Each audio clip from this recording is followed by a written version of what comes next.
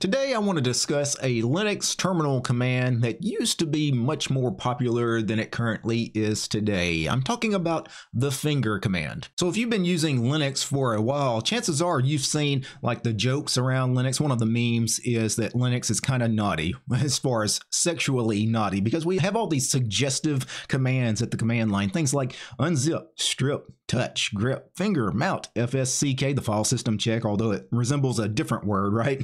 More, yes, umount or unmount, sleep.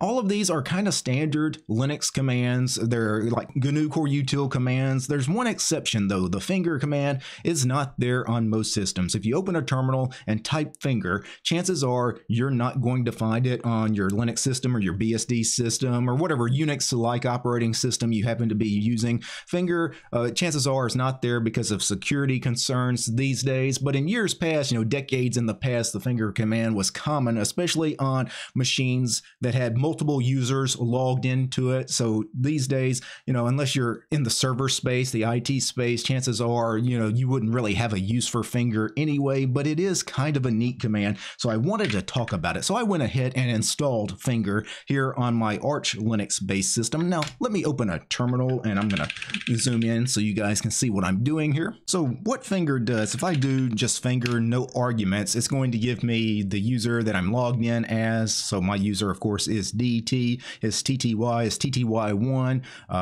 Looks like I've been logged in since November 11th at 12 o'clock. See idle 3 days, office and office phone. There is nothing here, no information. Now I could add some of this information. So the way to use finger is, one of the common ways to use finger is give it this -m flag and then give it a user, for example, my user, and I will get my login name, the username, my home directory, my shell. You can see my default shell for the user DT is fish. Gives me my TTY, the idle information as well. It would also give me any email. So if I was using sendmail on this server, it would give me that. And it also would give me the plan that I'm working on. So it'll give project information, plan information. I could, for example, share my phone number or my email address or whatever, so other people could get that information when they check on my username. For example, if there was another user here named Bob, I could get that information about Bob on the system. Now there is no user named Bob here. This is a single user system. I'm the only regular user on the system, although I guess I could check information about the root user if I wanted, or I don't know, QEMU. I've got Vert Manager installed, so there is a user QEMU. You can get information about those regular home users as well, but typically it's going to be other like regular home users that you're getting information about. Now let's talk about this part here, no plan. So if you want to add plan and project information, so other people, when they finger you, right, they get that information, you need to create two files in your user's home directory. So I'm going to use Vim and I'm going to create a .project file. And I'm going to say that my plan on this system is to create videos about the GNU/Linux operating system. And then let me write and quit out of that. Now if I up arrow and go back and do the finger -mdt, you can see now all of a sudden I have this line here for project, and you can see my project is to create videos about the GNU/Linux operating system, but I don't have a plan. What is my plan to actually achieve any of this? Well, let's create a .plan file. So create the .project and then create the .plan. I'm going to say my plan is record videos every Monday, Wednesday, and Friday. Let me write and quit out of that, and then once again run the finger command, and you can see now I have the project.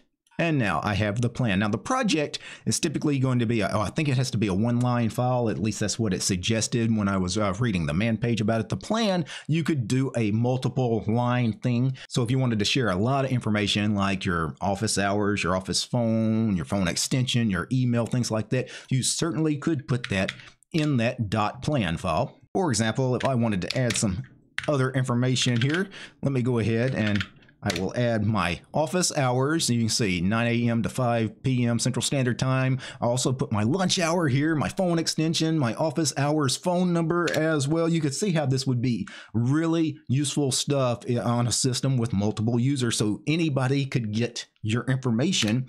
Again, from a security standpoint, it's kind of scary these days. In modern times, we wouldn't do this.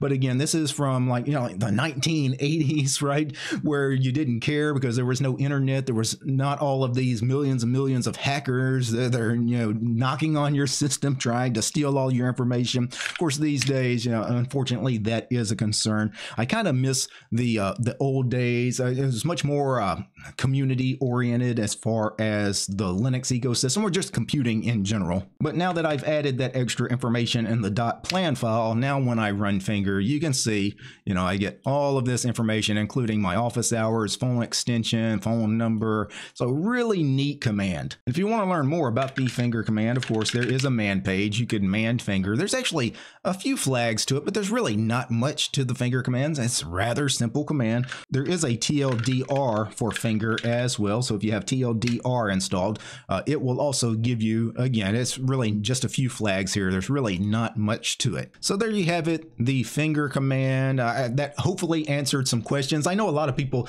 do wonder when they see the sexy Linux terminal command joke, and a lot of people see that Finger command and then go try to use it, and it's like, man, that's not even a real command. Well, it kind of is a real command. Unfortunately, these days you have to go and install Finger onto your system if you want it. For those of you that are on Arch, you can find Finger, I believe, in the AUR is where I found it. But for just regular desktop Linux users, you probably don't want to install Finger. It's really not useful because it's for looking up information about other users on the system, right? If you're on a single user system, which is what most desktop computers are, there's really no point in the Finger command. So again, this is more of a history lesson and maybe a little bit of a nostalgia kind of video for those of you that are old Unix neckbeards, that want to fondly remember the days of the Finger command. This video is for you guys. Now, before I go, I need to thank a few special sponsors. I need to thank the producers of this episode. I need to thank Matt, James, Steve, Armor Dragon, Darloff, Daedalus, GDR, George Lee, Matthew, Mythos, Urion, Paul, Peace Archer, Fedora, Realities for Less, Red Prophet, Roland, Soul Astry, Tianren, More Gentoo, and Ubuntu, and Willie.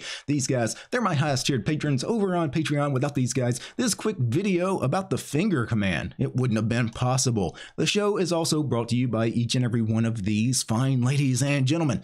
All these names you're seeing on the screen, these are my sponsors over on Patreon because I don't have any corporate sponsors. I'm sponsored by you guys, the community. If you like my work and want to see more videos about fantastic free and open source software like the Finger command, subscribe to DistroTube over on Patreon.